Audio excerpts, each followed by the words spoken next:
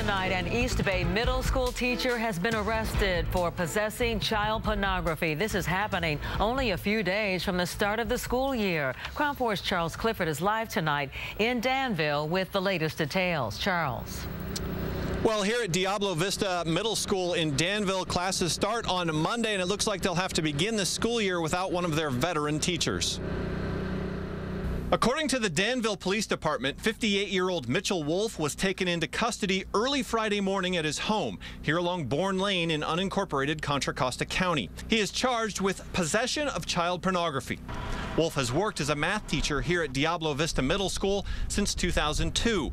At the school today, teachers and students were preparing for the start of classes on Monday. We're stunned and saddened.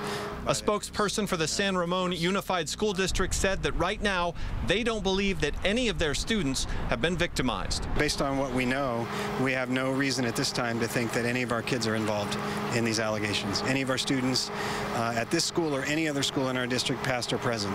The Danville Police Department and the Contra Costa County Sheriff's Office have launched a follow-up investigation into this case. The school district says Mitchell has been placed on leave and that they will cooperate with investigators. Of course, promised our full cooperation in the investigation.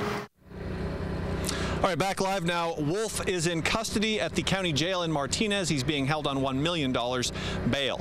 In East Bay, Charles Clifford, Crown 4 News.